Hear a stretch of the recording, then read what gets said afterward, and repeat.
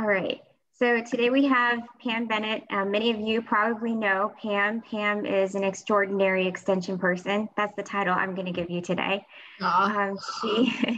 She is an associate professor and state Master Gardener volunteer program director with The Ohio State University. She's also the interim Chadwick Arboretum program director. She's a horticulture educator.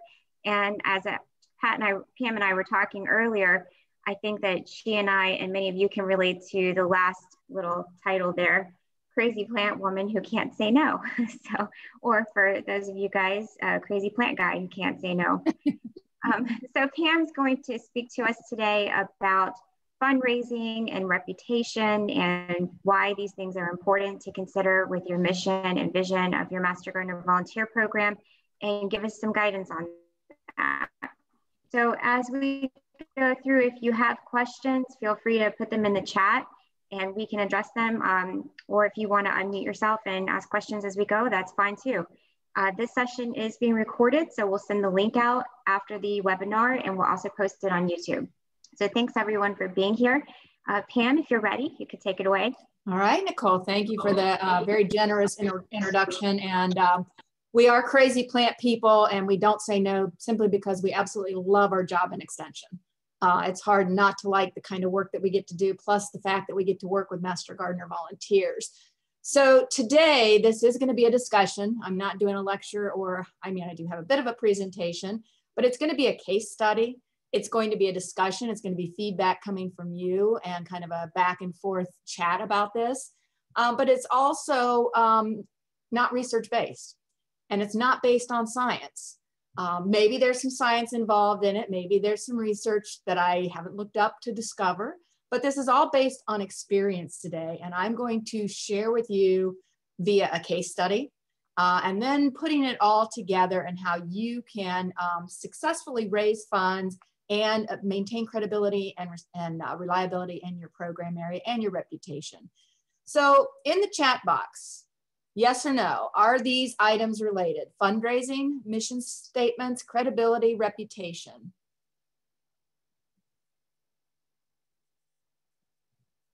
Okay, I should see all yeses. There should not be any no's. And if there's no, well, we're going to discuss why no is not the right answer. So the next question is, how are these related? Can you tell me how they're related in the chat box?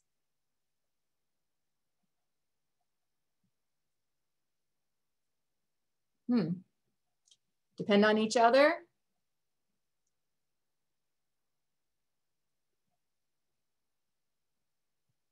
Trust, require people.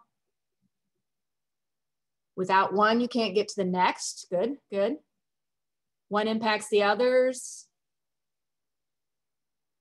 Requires focus. Great. These are all great comments because these are going to lead right into this presentation for today. Nicole says they help with community and program support, linked to your mission values, linked to the overall organization. So we're going to talk about this and how these are related. But like I said, first of all, I'm going to give you a little story, a background, a case study about my program area and when I started in Extension and how we got to where we are today and why credibility, reputation, fundraising, and the mission statements are all very important to us. So I started my Extension career back in 1992. I was an Extension educator in 2 counties and I came back to 1 county.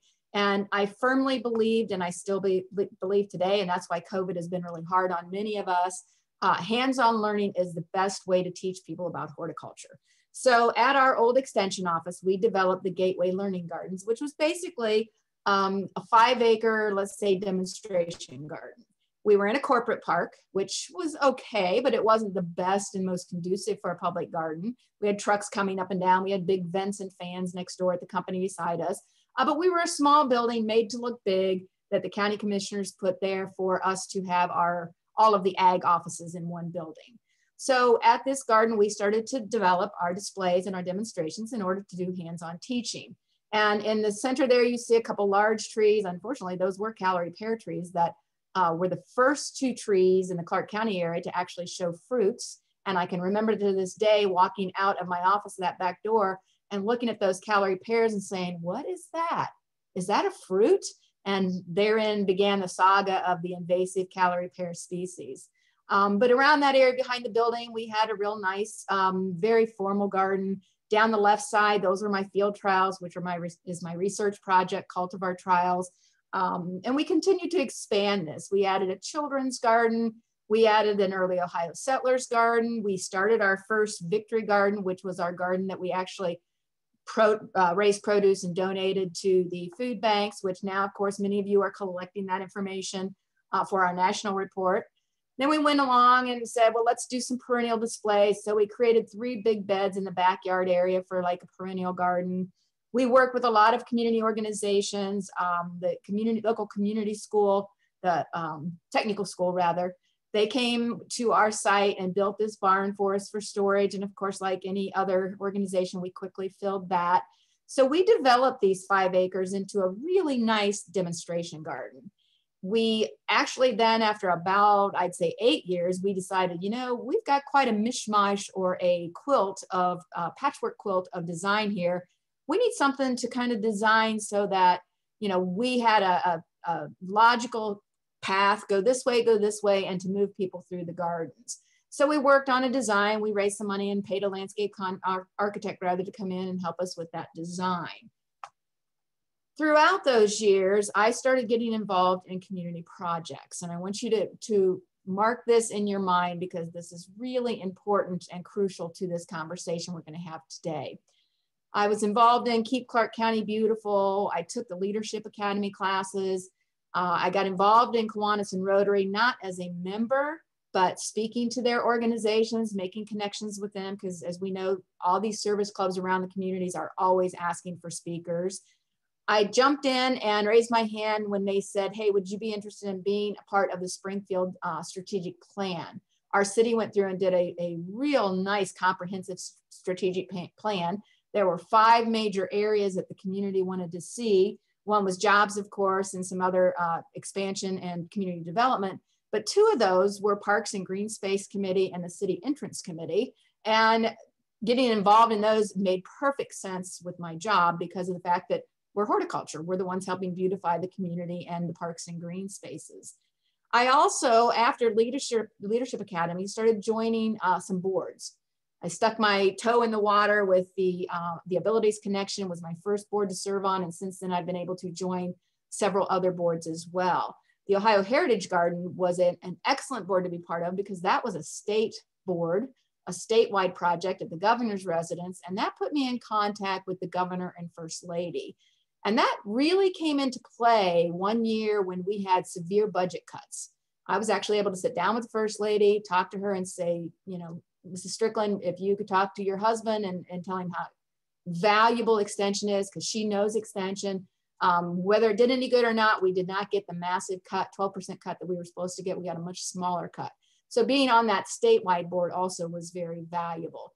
So I started getting involved. And at that time, your volunteers look at you and are thinking, another meeting, is that all you do? And you look at your schedule and you say, another meeting, is that all I'm doing right now? I feel like I'm spinning my wheels. But as I said, keep this slide in mind because this is going to come back in the end and I will share with you how well this slide and these activities have served me in this fundraising process. In 2012, our county commissioners decided that they needed to get rid of that building that we were located in. There were all kinds of different reasons why. And they said, okay, so we're going to move you. And we have an opportunity then to move your gardens. And so, you know, as you can imagine, that was really traumatic for all of us. We'd had 12 years worth of gardens developed and realized that we were going to have to move these. Well, by being part of the Parks and Green Space Committee, I had an inside track on one of our local city parks was going to be closing a golf course because it was losing money. They were subsidized, the city was subsidizing every round at the tune of $9 a round. So they thought, you know, let's see if the extension master gardeners want to move their garden to this golf course. So we all jumped at the chance. It is in a park-like setting. It's in the park actually. The golf course is an old golf course that was established, I think, back in the 1920s, and it was given to the city to be used as green space in perpetuity. So there were a whole lot of things happening for us that said, you know, we'd be crazy not to jump at this. It was 83 acres. And of course, 83 acres, when I mentioned this to volunteers, they were like, what? We're going from 5 acres and you want us to do what? Well, our plan, and one of our volunteers put this very succinctly, and it was just perfect. She said, think of this picture on your iPhone of our gardens, our 5 acres, and then just do this and spread it out and open it up and add all that space in between all these gardens. So basically our idea was to take what we had at our old site, open it up and add walking space and green space in between this. So we weren't going to be managing 83 acres. We cut it down to around 53 acres. But again, we have smaller gardens within that 53 acres with lots of green space and lots of walking space. So we spent significant time. Our volunteers were intimately involved in this process. And those of you who have worked with volunteers and know what design by committee is like, I'm sure you're shrugging your shoulders, or you're shaking your head, or you're shuddering or shivering with fear, because design by committee is a challenge. It took us almost 2 years to develop a master plan. We're here working with our landscape architect. We walked the ground. We kind of looked at what we thought we could maintain, and we decided, you know, the 53 acres would be the area that we would focus our gardens on. And it turned out to be perfect, because now we have a partnership with the city, with the Parks District, and another garden organization is also doing a garden at this site as well. So it's a really nice kind of a multiple community effort with our Master Gardener volunteers pretty much taking the lead. We did quite a bit of work with our community in terms of having them as part of this. We had 2 stakeholder meetings. We allowed the community to come in and say, here's what we want. Those were kind of fun. The business community came in and they saw it from a perspective of, hey, this could bring in tourism. This could bring in beds in heads in beds, overnight hotel stays, dollars. And then our general community saw things like a beer garden, a bocce ball court, a putting green. One lady wanted it to be a wildlife rehab center. So, you know, when you're brainstorming, you put all these things down and then you go back with your volunteers, and we kind of narrowed it down to what we thought we could actually manage. We also work with Wittenberg University students and as many other outside groups as possible to involve them in the planning process, as well as the planting, the design, and we're still using them today for a variety of efforts and activities. So this is the overall view of the garden. The golf course, if you start like right up here on this side, there's the clubhouse. This is the 53 acres, which is the land that we are actually going to be maintaining, along with the parks. The best thing is this partnership is wonderful because they are taking care of the mowing, the big areas. We do the trim mowing, the final mowing, the delicate mowing around the flower beds. But they do the majority of the big work, such as tree work and mowing for us.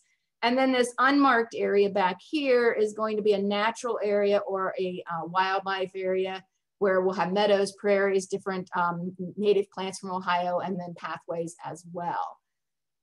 We were connected with our community to the point that we had incredible, huge, incredible community support pushing this project. Now, as I mentioned, it was also political. So there were some issues. Golfers were very upset that they were closing the golf course. So we had to kind of work through all those processes. But this happens to be in an area of our county that's like right in the middle. It's also connected to many of our bike trails, our bike paths, our walkways, and is considered to be part of a bigger project for our parks and green space. So going back to being on that committee put me right in the driver's seat when it came to time to say, yeah, we can do this. We want to be involved in this process.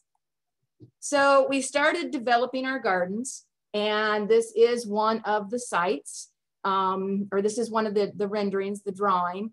This is the clubhouse looking out to the pavilion, to our cultivar trial.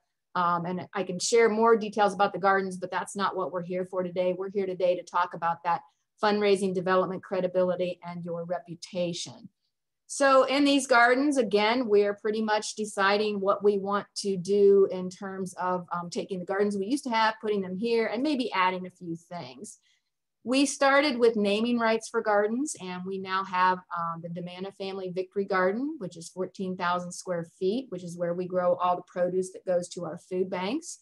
We have an early Ohio settlers garden where all of the plants in there were around Ohio in 1850s when the state was being settled. And I give credit to these ladies. You know, many of our volunteers are 70 and older. They don't use any chemicals. If it wasn't around back in the late 1800s, early 1900s, they don't use it. So they don't use Roundup, they don't use any other chemicals, and they do this garden quite well. And it's a very popular garden among our school groups because it does talk about Ohio history. And boy, there's some really cool old plants in there, and they are seed savers. So there's a lot of opportunity for programming with the settlers garden. We have a Garden of Eden, which is our display vegetable garden where we teach people how to grow vegetables, and we focus on a certain vegetable every year, and then we feature that, and we have grills and we do cooking demonstrations and how to use these vegetables, and then we have some school groups nearby that walk to the garden. We have a perennial garden in which in the near future we will be trialing All-American selection perennials in this site.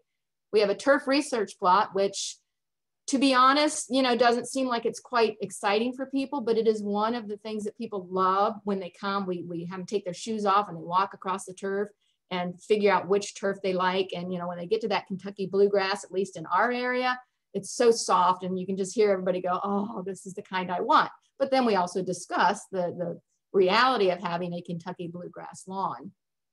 As I mentioned, my research is cultivar trials, and we are also a location for All-American selection trials. We are the only location in Ohio for the trials. And then we have done various plantings. So the whole concept for this garden is that near the clubhouse, we have sort of what we call, this was the golf clubhouse, we call a visitor center. We move out from here and then you see the sidewalks that connect all these garden areas. So near the clubhouse is going to be high maintenance, high impact, lots of plants, lots of flowers. Halfway between is going to be things like, not collections. We're not going to actually do collections, but we're going to do demonstrations. Like our hydrangeas have 43 different species of hydrangea or cultivars and species of hydrangeas, so people can see what they look like and maybe pick out what they like. So we'll do things like that, but we're not going to actually do collections. And then as you get to the far back, like I mentioned, the wetland, the prairie grasses, and all the kind of passive recreation that people might see. This past spring, we broke ground on a pavilion. Hang in there with me because I'm sharing all this information to get to the point that I think will bring home this information very clearly. This pavilion took about 2 years to design, again, designed by committee. It had a couple different iterations. It has now, the sidewalks are completed. It is the feature point from the clubhouse. It's between the clubhouse and our cultivar trials. And it was a pavilion that cost us around $250,000. Now, if you would have gone back in 1993 and 94, when we started our old gardens and asked me, you think you can raise $250,000? I'd have said, no, you're crazy. I can do $2,000, $3,000 grants, but there's no way that I can raise that kind of money in a small community. Clark County, 60,000 people. We don't have the luxury of Cuyahoga and Cleveland, all these other big counties that have foundations like some of these other counties do. So if you'd asked me then, I'd have said no way. But through my years of experience and what I've learned along the way and what I'm going to share with you, it can be done, and it can be done by any of us. Next year, our plans are for the Springfield Foundation Feature Garden. We have $50,000 in hand where we will be putting between the clubhouse and that pavilion, the feature garden. This will be that high impact, high maintenance, beautiful flower area where we have perennials, trees, shrubs, annual display where it changes seasonally. And that'll be the area that we hope people want to come down and see, you know, on a regular basis. We now have a donor who has given us $100,000 to name the Wingert Posse Pavilion. We will be moving the cultivar trials to the west of the Wingert Posse Pavilion so that that is up in the area where, again, it's high impact, high feature. We are also working with a landscape designer right now on an entrance garden. And I'll tell you a little bit about the Coral Collier Archway here in a second. But the next phase of our fundraising after the entrance garden is the sidewalks. We want sidewalks to be able to connect all these gardens together. Now, currently they're connected by turf grass, and that's great and it works, but we also want to make sure it's accessible.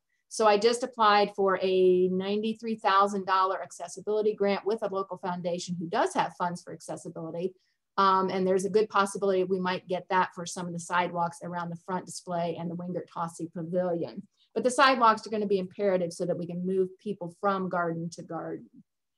This is a Kroll Collier building. This is an old building in Clark County in Springfield that has a lot of history behind it. It happened about a year ago in December when I was driving by on the way back from the garden for a meeting. And I looked at this and I thought, wow, that would be a cool piece to have at the garden. Well, along the same times, a couple of my Master Gardener volunteers also said the same thing. So I started doing some digging and found out who was doing the wrecking ball and all the excavation, whatever that work's called, demolition, and said, hey, is there any way we can get that arch? Well, long story short, it ended up being an article that appeared in the newspaper that we were going to save it. We were going to have to pay for the demolition, but we didn't know how we were going to pay for that and the trucking of those pieces. We just wanted the concrete pieces to be taken to the gardens to be used at our entrance. Didn't know how we were going to pay for it.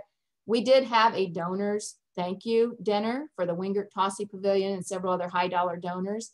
And one of the donors pulled me aside and said, just let me know what it costs to move that and we'll pay for moving it. That again, would never have happened without some of the things I'm going to share with you here in a few minutes. So we moved that. It's now sitting there in our garden area. Our designer is going to be designing that along with some other historical pieces. It was really important to us to have history of Springfield and Clark County included in this garden. So we have that now. And then that's going to cost more money because we have to have an engineer, of course, to put these pieces not back together, but to put them and design them in the garden. So that's kind of my case study on how I got from the small 5 acres to where we are today with 53 acres. And what I would say, if I roughly had to estimate our plans and our phases, we have roughly a $4 million project here that is being driven by OSU Extension. So again, a question to you, how are these related? And you said this earlier, without one, you can't get to the next. One impacts the other. I'd like for all of you to take a moment and type in your Master Gardener Volunteer Program's mission statement. What is your mission statement?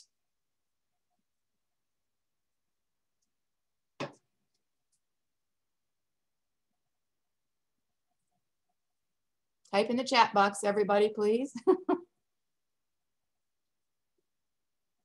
First of all, if you have to look it up, it's too long. Mike Maddox, the Extension Master Gardener, whoops. Program educates, empowers, and supports volunteers to use university research-based information. The UVM Extension Horticulture Resources for Public Partner Projects. We train volunteers to use research-based information. I'm still trying to get our program off the ground. Excellent, that's a good start. Our mission is to support the University of Maryland Extension mission by educating residents about safe, effective, sustainable hort practices, engaging university-trained volunteers to empower and sustain diverse communities, promoting research-based urban agriculture and sustainable landscape. Great, outstanding, great mission statements, and take some time to read some of the others. Kathleen Reed, sharing knowledge, empowering communities. That is a precise, concise mission statement. And that's another program or presentation that you can do or we can do later on. But I've read recently that many organizations, businesses are ditching the whole big major strategic plan and they're doing like 1 year, 2 year, like mini strategic plans. They're also looking at their mission statement. And some of you, I want you to just, this is an aside, this is homework for you to do later on. Think about your mission and vision statements and is it succinct? If somebody asks you that question to what do you do? We provide research-based science information to our community members and have fun doing it. That's a succinct mission statement. And that we are doing this through the venue of our gardens. So your mission statement should be really short and should be really concise, and you should be able to share that with people. But above all, you have to have a mission statement. So if you don't have one, develop one. If you want to tweak it, but at least know it and be able to repeat it to somebody who's asking you, well, why do you want this money? So there's another component here, fundraising and development. So what is fundraising and what is development? all of you have a development office on campus, and they're responsible for the act or process or growth of the campus or of the college or of the university, of Extension, of 4-H, of Master Gardeners, raising money so that we can grow. So they're professionals, and they are a resource that you should know quite well because they're good at it. I was good at fundraising, you know, bake sales, plant sales, all those things that we do in our counties as fundraisers, the seeking of financial support for a charity or a cause or other enterprise. We're all doing a variety of fundraisers.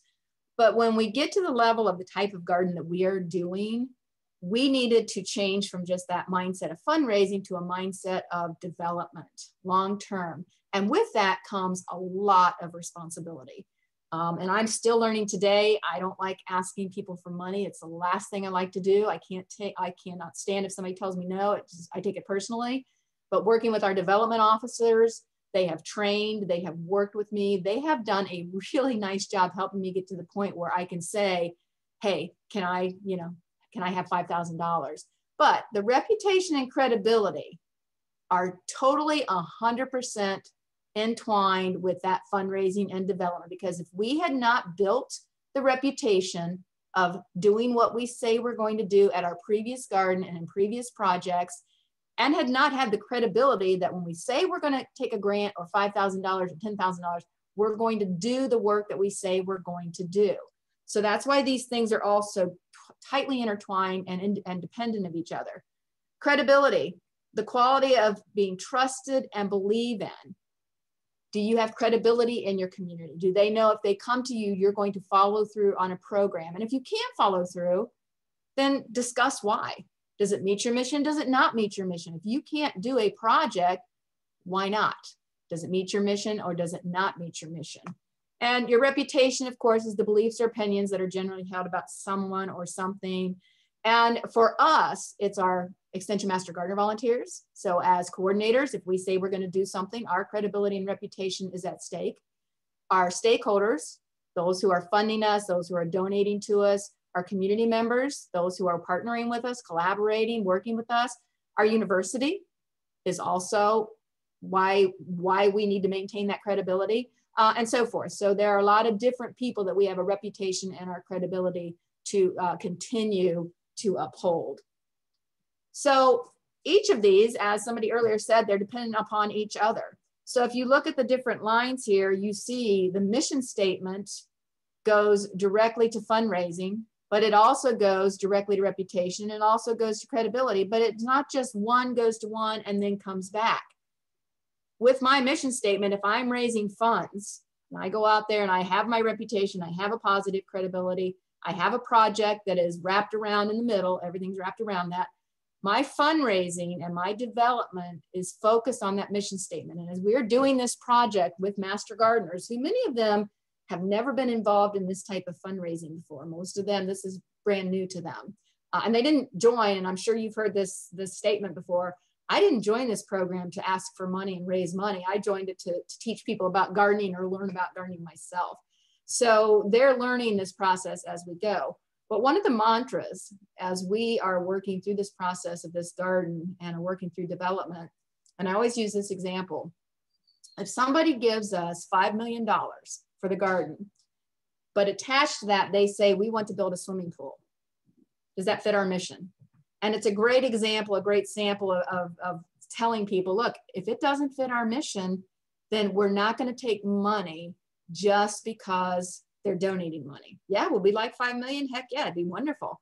But if that 5 million doesn't fit our mission for that particular garden, and we have a mission, oh dear, a mission statement for our garden. If it doesn't fit that mission of teaching, research, outreach, the educational components, then it's not something that we're going to accept. So we're not going to take money just for the sake of taking money. Along with that, we're not going to take plants. We're not going to take artwork. We're not going to take all these other things that people now all of a sudden want to give us. Hey, we've got a couple plants if you'd like for the garden. We're not going to take it unless it fits into our mission statement. So again, I rely heavily. When I got into Extension, I read Stephen Covey's 7 Habits of Highly Successful People. I would recommend it, even though it's old, it still holds true today. And that mission statement is just so valuable to have, because when somebody says, can you do this project? If it doesn't fit into our mission statement, we tell them that really isn't our mission. So fundraising development is intertwined with mission. Reputation is intertwined with mission statement. Reputation and credibility go together.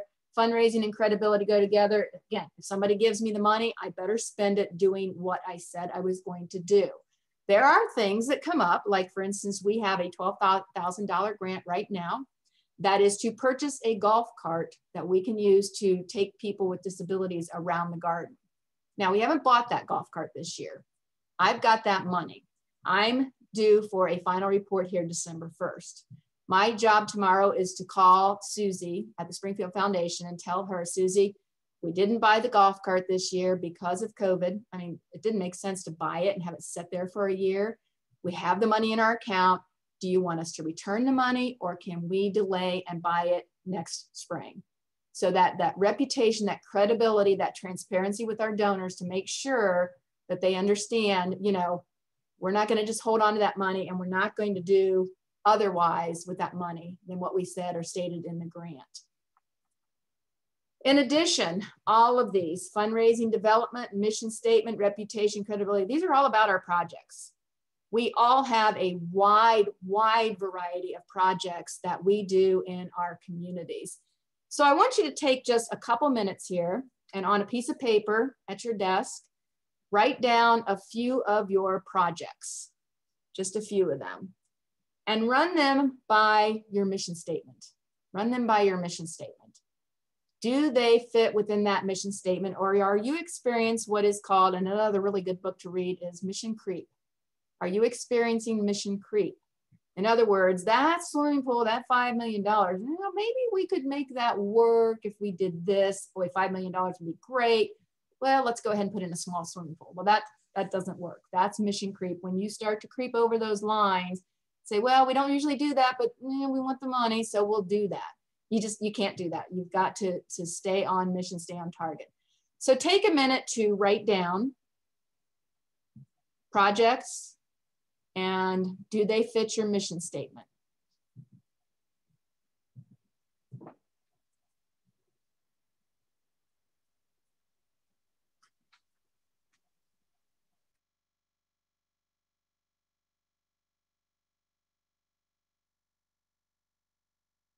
Okay. All right, so if anybody would like to openly share, have you come across any projects? Mike Maddox, I can always count on you for a bit of humor. We are in the process of visiting the Mission Chiropractor and to get the program back in alignment with things. Excellent use of words there, Mike. So anybody wish to unmute and share some of their projects and their mission statement and where they are in this process? Jean Margaret Birchfield is updating her handbook. Anybody want to share? I guess, I don't know if it's easy. If you can see Nicole, if they want to share, I can't see everybody. Raise your hand if you want to share.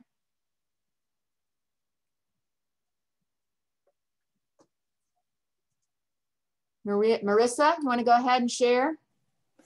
Hi everyone, my name is Marissa and I'm the academic coordinator for volunteer engagement with the University of California Master Gardener program. And I'm so excited about this topic because I've just released a tool to my coordinators that's a rubric for sort of evaluating our projects against the mission, the UCA&R strategic initiatives, inclusion of communities historically underrepresented in cooperative extension programming, and a variety of other criteria, including like alignment with unique areas of interest or brilliance, both of volunteers and coordinators, and also academics that our volunteers and coordinators are collaborating with. So I'm excited to see how our coordinators are utilizing that tool. And I think in this particular moment where I'm expecting to see some depressed volunteer commitment in the coming program year as a result of COVID-19, sure. I conducted a survey that sort of indicated that. I think we are going to be needing to do less with less. So I want to make sure that our projects are really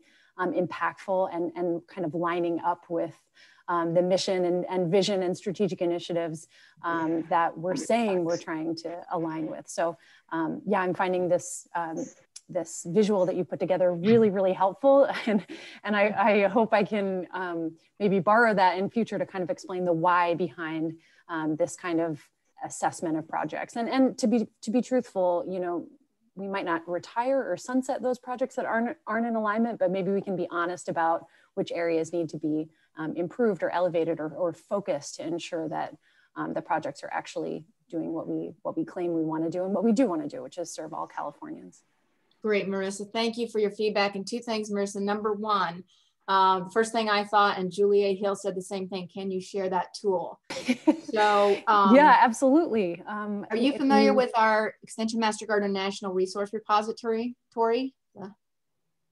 Yeah, absolutely. I'll touch base with Missy Gable and find out the best, maybe the best location for that. And Melissa Womack, who's done some web mapping for the Extension Master Gardener Resources page. So I'll get it up to y'all. Perfect, because Sherry Dorn was the chair of it, and now I believe it's going to Terry James, but they're going to be putting out another call for materials. That would be fantastic. And if you could send that to me, I will be sure that, or no, send it to Missy and ask Missy to send it out via the listserv to all coordinators, because I think all of us would like to see that and have it in hand. So that sounds like a great resource. And secondly, I believe you are the one that I copied off your survey. We're going to do the same survey here in the beginning of December, talking about, you know, their willingness and their fears about volunteering for next year. So thank you for that survey as well. It's outstanding. Esther Mitchell, you have a comment. Yes, at the University of Maryland Extension Master Gardener, we have 5 sub-programs under our major program. They are Baywise, which is the stormwater management that teach residents about best management practices for curb and runoff, stormwater runoff. We have pollinators to teach them about pollinators, how to recognize pollinators in their various states, and what not to use if you want a pollinator garden. We also have Ask the Master Gardener Clinic that answer questions and provide best management practice solutions for problems that residents have. We have composting, that is our entire recycling program that goes beyond composting. We have native plants, where we are encouraging more residents to plant native plants and to use them more effectively in what they do. And then we have our Grow It, Eat It program, which is our vegetable, where we're trying to get 1 million or more residents to grow at least one vegetable that they can eat. A lot of people think they can't grow anything, and we have a program where we show them how to grow just one simple vegetable, and from there they just take off and they have a whole garden by the time we hear from them next. Sure. Well, thank you for that, Esther, and I will ask everybody to run all those projects that Esther just mentioned by this statement: educating residents on safe, effective, and sustainable horticulture practices that build healthy gardens, landscape, and community. And Esther, I would contend that all of those projects indeed support that mission statement. So that's great comments. All right, let me go on. In Nevada, there's an effort underway to unify statewide efforts in Extension Master Gardener programs. It's been 2 separate operations, different training, different expectations. Hope is to unify basic training level 1. And I am familiar with Nevada, so that's good. That's nice to see that you guys are bringing that all together. So let me go on with this, and then we'll continue with some discussion. So you can see this is a web, and in terms of Marissa, in terms of the graphic, I'm not sure how good the graphic is, because you know how when you're doing animation, you're trying to get everything in the right lines. But it is a web. It is a wicked web at sometimes, but it is a web that when one falls, the others fall. So you have to keep all of these up in the air, keep that web woven at all times. So you have to strive for excellence in all you do. And the thing I think sometimes we forget in the Master Gardener program, at least I know sometimes I find myself doing this, all the parts of this program are aligned for that success, that credibility, that successful fundraising, recruiting the right people for your program, the people that get the mission, and then the training. The mission is aligned with the university mission and their orientation. Do they get you? Do they understand why you are doing what you are doing? They need to know that mission the very first day. They need to know at the university. They need to know they're part of a bigger picture in the university. So it starts way in the beginning with recruiting and training. And then of course that training goes on. And we know they all love the HORT content, but there's additional training that needs to be done in terms of leadership, fundraising, development, and so forth. And then avoiding mission creep. As I mentioned, just watch that mission. It's so powerful to be able to say to a club or an organization that says, hey, can you guys come landscape my church? Well, that doesn't fit within our mission, but you know what? We're going to do a workshop and you can attend, or we can do the workshop at your site and teach you how to landscape, teach you how to plant, just like Esther said, in terms of teaching them how to grow vegetables. And when I mentioned seek help, I don't mean that mental help because you can't say no, but the help at the university. Sometimes I think we get into the counties and we forget that there are other resources out there. We're not on campus as some people might be. We forget that development exists out there. And in Ohio, at least, development has always been about 4-H. It's always been, let's raise funds for 4-H, because it is easy to say, hey, we've got a children's garden. You put a ton of money into the children's garden. But if you say, well, we're doing sidewalks for this whole public garden, that's just not as fun to give to as giving to a children's garden. So working with development on campus has done it's been huge for me. And I've been bugging them constantly saying, look, we got this program, we got this project. It takes time for them to get to know you. And we now have a really good relationship where they're willing to come out and they're willing. In fact, the $100,000 I got for the Wingert-Tossie Pavilion was through the development program or development department, because this particular donor wanted to make sure they got their football ticket points for the President's Fund. So having that option as a university was a great tool, because otherwise they may not have given. They were given $100,000 to the university over 4 years anyways. But now I just said, let's hijack that for this project as opposed to going to the athletic department. So the development organization in your college or your university can be a huge help, along with other people. You know, when it comes to fundraising, I'm not a fundraiser, but I have learned by working with other people. Most importantly, my take-home message to you folks is get involved.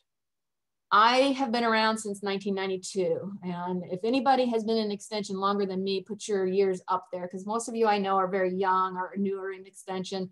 There's not a lot of us old dogs still around.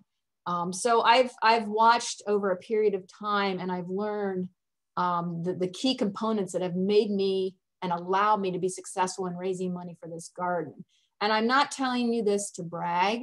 I'm telling you this because if only I would have known this stuff 10, 15 years ago, I might even be further ahead than I am today. So most importantly, get involved.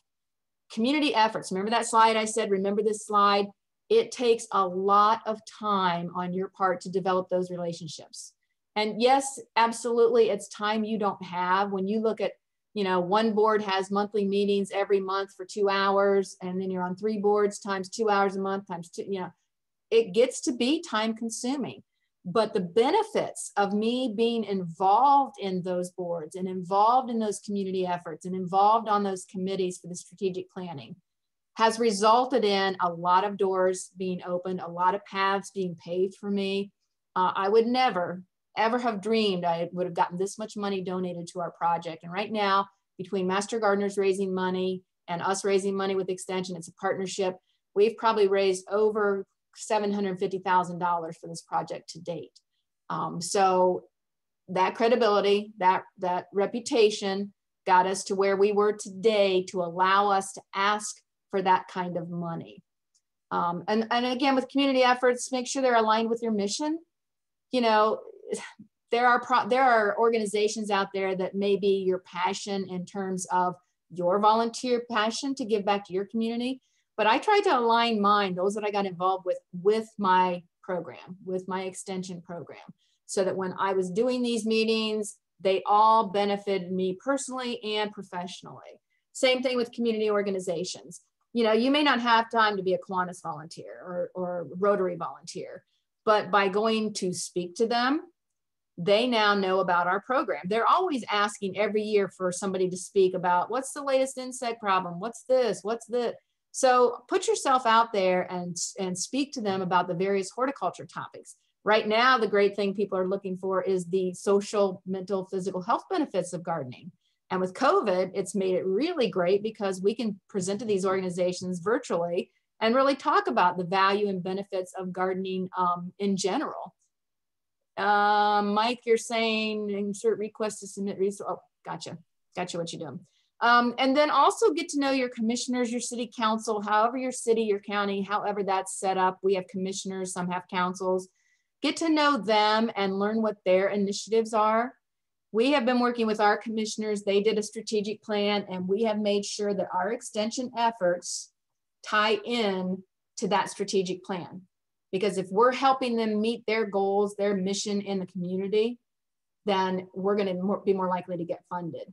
But if we're doing things that don't match and don't go alongside their strategic plan, they're going to look at that and say, I'm not really sure, you know, if this money needs to go here. Or there's strategic initiatives. We have and I think everybody across the country does, but you might check into this, a community health plan. Communities are required in Ohio to provide their community health plan, what their major issues are, tobacco cessation, drug use, and so forth. Well, one of our community health initiatives is obesity. Well, guess what? How many programs, how many projects can we get involved in terms of that particular area? So we're looking at being aligned with our county and county commissioners. And again, put yourself out there. The more people you know, the bigger your circle, the bigger your network, and the bigger your circle of influence gets. So while those of you who are on here who are in your young stages of your careers, get involved. Get in line with your community organizations. Join one if you have to. Volunteer on your own if you have to, but they get to know you. They get to know your reputation, your credibility. And alongside with that, they get to know Extension. And actually in Clark County, and I kind of let it go at that, they're like, oh, you're with the Master Gardeners. So they recognize the Master Gardeners and what they have done and we have done as an organization as opposed to so much Extension. But we always say OSU Extension, Master Gardener Volunteers, so let them know it's a partnership. But they do now know in our community what the Master Gardeners do. So in summary, what does success look like for your Extension Master Gardener program? Again, this graphic may not be the perfect graphic, but it is helpful to understand that these are all intertwined: fundraising, development, mission statement, projects, credibility, reputation. All these things are important. And the more you build that bottom level of reputation and credibility, the easier that fundraising and that development is for those projects. So with that, I'd like to open it up to either questions or comments or thoughts about some of the things that you're doing in your communities, individual communities, counties, or state coordinators, and some of the things like Marissa was talking about that you're trying to encourage for your counties.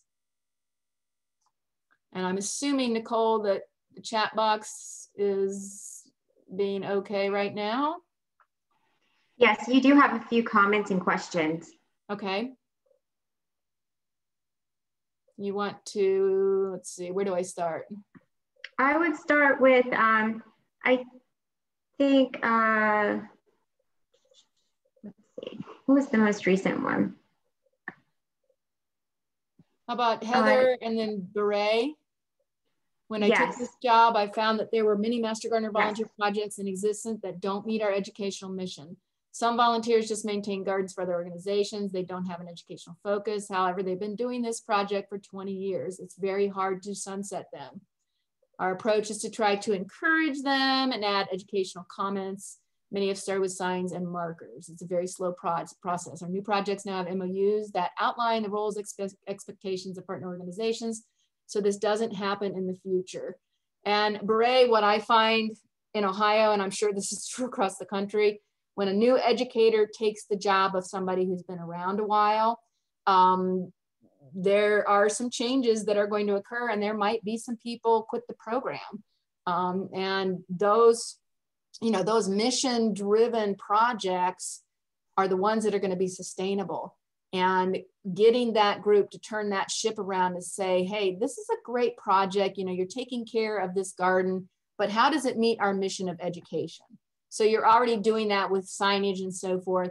I did a program, I think, Nicole, is that the program I still owe you the recording for, but I'm not sure. Getting Ahead by Letting Go? Or yes. Do you have that recording? I don't think I have that one. I owe you a recording though. There's a program that's an old extension program based out of, I think it was Minnesota, about getting ahead by letting go. And it talks about the quadrants, those things that are essential, but they're, you know, old programs, but you still have to do them.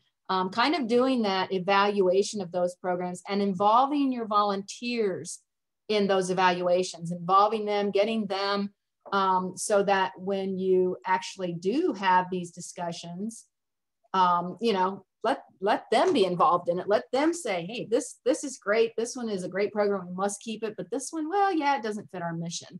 So that is a challenge, but starting in that right direction with the new projects, you know, if somebody doesn't like the direction you're going, you're new, you're taking a different direction, kindly ask them to take their time, talents, and treasures, you know, to another organization that they feel is better aligned for them. And that's a hard ask. That's a hard ask. And they will do that eventually if they don't believe in the direction you're going. Kirsten says her challenge is getting enough volunteers to try new projects or expand existing ones. We live in, shall we say, an opportunity-rich environment. Mission creep is real. Yeah, it sure is. And particularly, we've noticed it with COVID. You know, what are those things that we really can do and do well? Instead of doing everything for everybody, let's really focus on those projects that we can do well. So that's a great statement, Kirsten. Julie Hill is in the process in Wisconsin. Heather says, Beret, yes, same here. The most physically active volunteers are least interested in taking further continuing education to learn best practices and least interested in actually teaching others. The EMGs who take lots of CE classes often don't turn up for projects, just social events. COVID has greatly reduced our numbers. And I would contend that some of this goes back to that recruiting and training. You know, when you're recruiting, emphasizing the fact that this is a volunteer program. We have these other options if you just want to learn about horticulture, but this is about volunteering. This is about giving back to the community. So really emphasizing that whole piece. When I first started in Extension, we had extension educators here in Ohio that were just training to be training. I mean, Hamilton County, which is near Kentucky, they were training 500 volunteers a year, but they weren't keeping the volunteers. They were just doing the classes and getting the money. Well, that's not Master Gardener volunteer programming. That is horticulture training. So really looking at that recruiting piece to recruit those volunteers. If you can share project MOUs, Kirsten says, revamp all of our projects, including deliverables. Somebody did, Mike, I think I saw you answered on how to get things to the resource library. Nicole, can you share documents via the listserv? So if we can get the document that Marissa said she had, that would be really helpful. Yeah, Marissa, if you want to email that to me, I can send it out with the recording too. And then we can also post it to the listserv and in the resource repository. Absolutely, yeah, I'd be happy to do that, Nicole. And I think I did submit part of this work as a potential talk for the 2021 series. So if folks are interested in learning more, maybe we'll be able to schedule that. But either way, I'm happy to share and get it up there. So I'll email too. Thanks. That's great, Marissa. That'd be a great tie-in to some of these talks that we've been having. So Beret said in a statewide position, that's a little harder to do. It is, Beret, but in your own community where your state's or your university is located is something you can do personally. And then look at any statewide organizations like the Nursery and Landscape Association. Are there trade associations? The Garden Clubs of Ohio, Ohio Garden Clubs Associations. Me being involved in them at the state level has been extremely helpful. I happen to be very fortunate or crazy. I'm in a county and at the state. I'm 50% each. So having that opportunity, it gets me involved at the county level, but I also then am getting involved at the state level. Mike, thank you for putting that in. You're welcome, Kirsten. Mike had to go. To avoid mission creep, we have an application process for new projects, and the project must show that it has willing volunteers and demonstrate sustainability before it can be added to our official list and receive a budget line. That's great, Sharon. But those kinds of things are absolutely essential to make sure you don't have that mission creep. So anybody else have questions or comments that they want to provide? We are right at 4 minutes left. I have a couple of comments. So I thought we had done a really great job in my county of aligning what we're doing with our mission, especially over time since I started working with volunteers and trying to avoid that mission creep. But COVID has really thrown a monkey wrench in things, because it's interesting how much more we were able to clear off the calendar because of COVID, but it's also causing additional demands where we're going to need to pivot quite a bit next year. And as Marissa alluded to, I see us doing more with less volunteers because of the situation. So it's just a different environment. But I do think this is a really great time to talk about this, to think about our trajectory for next year. And then I also wanted to just point out, make sure to share your mission statement with the volunteers too, because sometimes they need to be reminded at least annually, if not more frequently, of the mission. And one of the things that I'm going to be doing next year is developing that leadership, explaining more of the reporting that we do, letting them know how that all links to the organization a little bit better and how it goes back to the mission statement. So I thought these were great tips and points. I especially appreciated your point, Pam, about starting even with recruitment and training of volunteers, that's super important as well. Yep, absolutely. Yep. And I'll close with alluding to your comment that, repeating that mission vision, make sure they know their connection to the university. Mm-hmm. And Nancy Knaus is in Pennsylvania, and this was before her time. So Nancy, this is not referring to you by any means. We got a new dean, Bruce McPherron, who came from Penn State. And he started going around the state and talking to people, and he came to my county and started talking about the Master Gardener program. We talked about the state program because he knew I was state program director. But he said, what I've learned in Ohio is that your Master Gardeners have a much stronger connection to the university than they did in Pennsylvania. And now, Nancy, again, that was before you got there. That was many years ago, because he's now moved on to the vice provost or whatever he is now. But I think it is very important that our volunteers know that they're part of the university. Again, they're maintaining the university's reputation. You've got a university reputation to uphold. So Nicole, your point about all the time talking about it, what's our mission, going over it yearly, and then again, in that training should, the first day of class should be orientation. Here's our mission, here's our vision, here's how we're connected to the university. You are now a Buckeye, following that up on a regular basis so they understand. So that's a great point to make, Nicole. But Pamela, I must say the university also must recognize that the Master Gardener program is part of them as well. So many times they think it's just a nice to have program that can be dispensed of with budget cuts. Yeah. But I think they need to start taking an invested interest in us, as well as we need to take an invested interest in them. Absolutely, Esther. I couldn't agree more. And with that, I am meeting with our dean Friday afternoon for 15 minutes. She had open office hours for people, and she let people sign up. Any faculty, any members could sign up to talk to her for 15 minutes. Of course, you never get that opportunity. When the dean comes to visit your county, it's just like, you don't get that opportunity to talk. And so they also asked, what did you want to talk to her about? And I said, elevating the status of the Master Gardener volunteer program in the college. Not just, we give this many hours, we give this much food and so forth, but getting people to understand the value of our program, Esther. So that's exactly where I'm going Friday. That's my next step on the internal side of that connection. And Nancy says, and we'll wrap that up here, Nicole, Nancy says she's familiar with that comment, and we have worked hard to establish a strong connection with the university. And it does take work, but it can be done. So thank you, everybody, for your time. I really appreciate it. Yes, thanks, everyone. This was great. Thank you, Pam. I learned a lot. I look forward to seeing the resources that folks can share as a result of this talk. I look forward to some of our presentations next year, and I really appreciate everyone's time today. So great discussion. Thank you. All right. Thank you, guys. Have a great All holiday. right.